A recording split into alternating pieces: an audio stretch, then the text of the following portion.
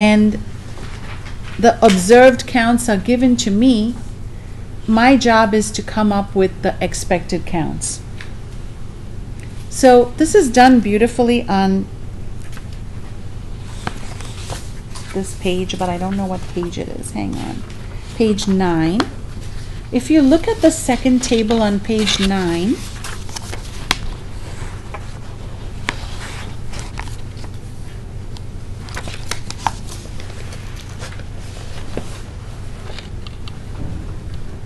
look at this table and then let me explain it. So to come up with the expected counts, I have to take my row total. So I'm interested in this cell, let's say, right? I'm interested in the expected count for Republican and male. So I'm going to take my row total, which is 400, divide by the grand total, which is 1,000, and then multiply by the column total, which is 450. So you see me do that here. To come up with this cell, I would take this divided by this, which is really the probability of male, and then I'm applying that to given Republican. Let me explain this a little better.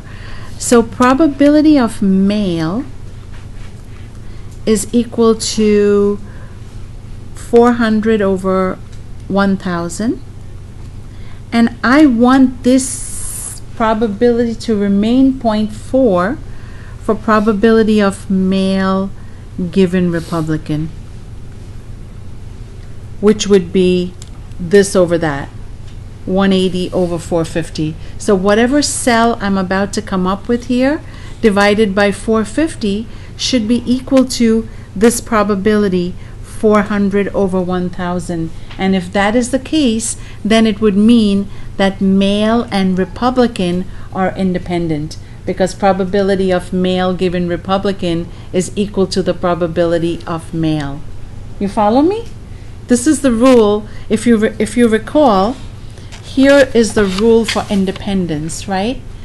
Probability of A given B is equal to the probability of A. And if that's the case, it would mean that B had no impact on A, and therefore A and B are independent. Are you with me? Or no association between A and B, i.e., no association. So under this assumption, I want the probability of male, which is the total probability of male, which is 400 over 1,000, to be the same as the probability of male given Republican, which is this unknown cell, some cell that I don't know, divided by 450. So when I set these equal, I see that I can solve for this cell by saying 400 over 1,000 times 450. That's where this formula comes from. That in order to find the missing cell, you have to take the row total divided by the grand total times by the column total to come up with this 180 number. Are you with me? Let's do the next one. So I would want probability of male to be the same as the probability of male given Democrat. And in order for that to work out, I would have to take 400 over 1,000, which is 0.4, and multiply that by the total number of Democrats, which is 450. And that's how I would come up with this number. But here the numbers are the same, so I really didn't have to do this over because nothing's changed. This is still 400, this is still 1,000, and this is still 450. So again, I get 180. For this one, I do 400 over 1,000 times 100, which gives me 40. You follow? I'm setting up the proportions such that this holds, because the assumption is under the null hypothesis we have independence, which means that the probability of male, in this case, is equal to the probability of male given Republican, male given Democrat, and male given Independent. Follow or not? Who's confused? Let me know right now, and I'll make it better. You mean it's totally clear? Okay, so in that case, I come up with my expectation matrix, which is right here, and then I still have to create my chi-naught test statistic, which now is given by a double summation because it's over rows as well as columns. Before there was only one summation sign. I only had one row with k categories when I was doing the goodness of fit test. But now I'm doing a test of independence, and I have a R by C matrix, so this would go over all rows and all columns. The formula is exactly the same as it was before. So I say 200 minus 180, square it, divide by 180, plus 150 minus 180, square it, divide by 180, plus 50 minus 40, square it, divide by 40, and so forth. Are you with me? Yes? Yes or no? And I get a chi-square test statistic of 16.20. Then, let's do it here. Page 9, was it? Page 9. The chi-naught square test statistic is equal to 16.20. And I have R minus 1 times C minus 1 degrees of freedom, where R is the number of rows, C is the number of columns. So I have 2 rows, so 2 minus 1, and 3 columns, 3 minus 1. So 1 times 2 is still 2 degrees of freedom for this problem as well. So chi-square, 2 degrees of freedom. Alpha 0.05 was given. Notice I put the whole alpha in the right tail. I go back to my chi-square table, and 0.05 and 2 degrees of freedom is 5.991. That's my critical value. And my test statistic is 16.20. So that falls in the rejection region. 16.20 falls in the rejection region. So this time, reject H0, which says that there is independence between gender and voting preference.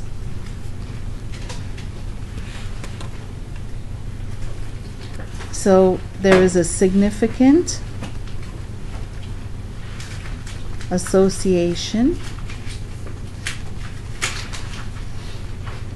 between these variables.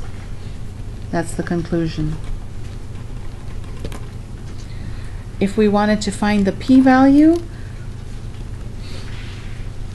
this would be chi-square CDF 16.2 comma infinity comma degrees of freedom. This is the p-value. It's very small compared to alpha. P less than alpha. Reject H0.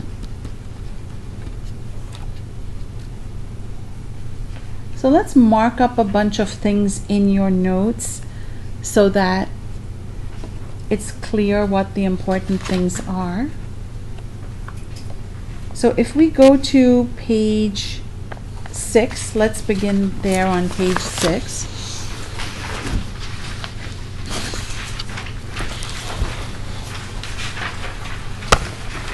The null and the alternate hypothesis will these.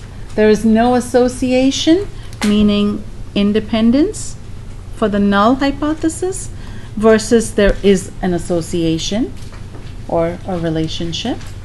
The degrees of freedom will always be R minus 1 times C minus 1 because you are given a R by C matrix. So let me just show you on the matrix why that's the case.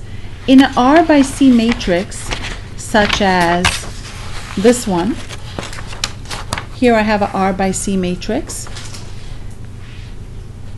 These two are free choices because the row total has to stay constant. So this one is not a free choice. And then the same thing with the columns. If the total of the column has to stay this number, then one of them is a free choice and this one is not a free choice, or vice versa. So C minus 1 are free choices looking down the column, and R minus 1 are free choices looking down the row. So in all, I have R minus 1 times C minus 1 degrees of freedom. That's where that comes from. Then the other thing that's necessary to know is that all the expected counts should be greater than or equal to 5, or as we said before, 80% of them should be greater than or equal to 5, and all counts greater than or equal to 1. So mark that up in your notes. And then to find the expected number, you do row total divided by grand total times column total.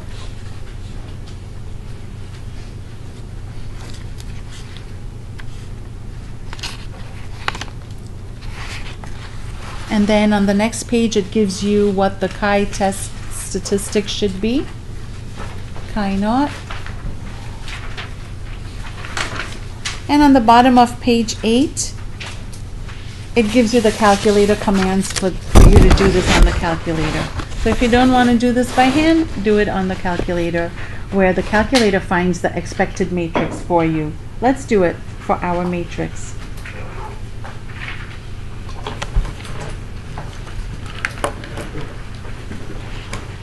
So it says go to second matrix, edit A. Let's go there.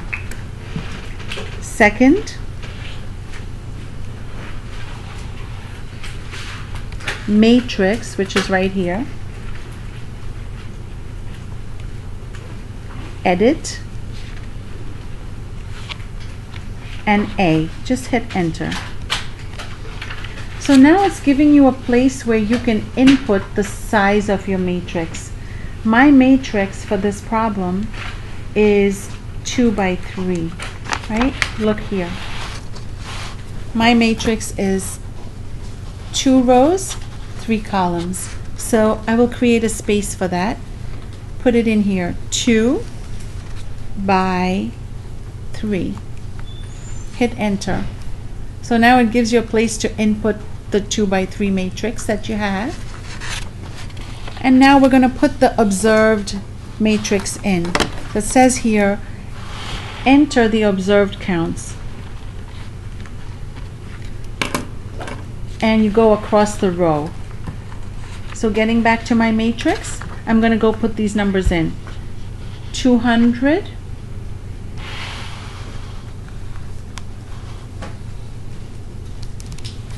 150,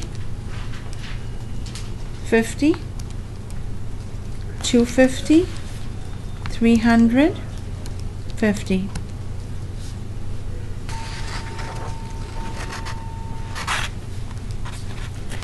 Then go back to here, stat test, chi-square test.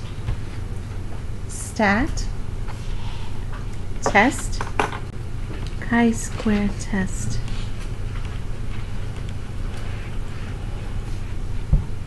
Letter C on my calculator. Hit enter. Observed is A, just hit enter. Expected is B, just hit enter. It will create an expected matrix for you.